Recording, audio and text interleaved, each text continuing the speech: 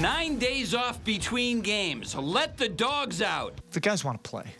we all want to have this. We wish we could have a fast-forward button and just hit 7 o'clock right now. It's a similar situation to last year. The Heat had 7 days off after sweeping Milwaukee, then lost Game 1 to Chicago in the second round before winning the series in 5. Everybody's pretty much on edge out there in practice. You know, Brian's on edge. You know, D is on edge. Bird is on edge. You know, I'm on edge, so everybody's on edge to get back out there. It's hard to predict how the Heat will jumpstart tonight. We had a good week of work. It's not like our guys, many of us went on vacation.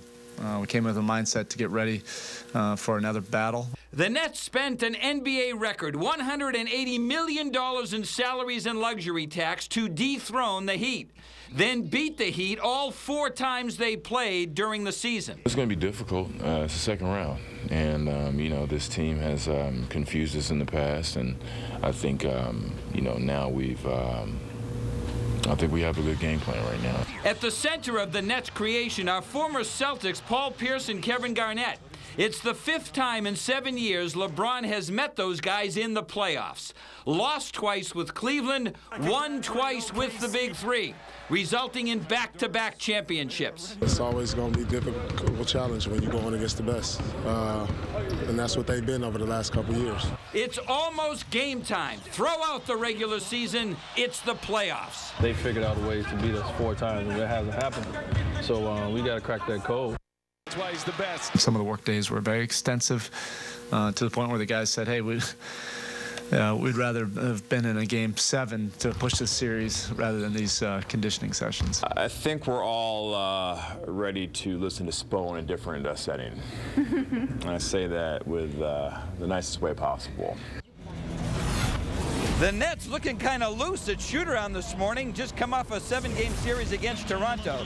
The Nets, you know, they swept the regular season series with the Heat 4-0, but it's 0-0 now, although the Nets point guard says that the regular season does count for something. We did have some success against them, you know, and while I said that's out the window, you know, because it's a new season now, the playoffs is a totally different thing. You know, it's definitely some things we can take away from you know, what we did good during the regular season and apply it. It's not quite a rivalry yet, but in a few minutes, that will all change. You can't run away from competition. We don't expect to, and we don't want to. If you want to, you know, try to win a championship, you got to go through the best, and right now we're facing the best. The build-up for the Miami-Brooklyn showdown started last July when the Nets added Paul Pierce and Kevin Garnett and started screaming championship. It was apparent the teams would clash. No, we thought when we played them in Boston, we thought we buried them. Then we got Ray.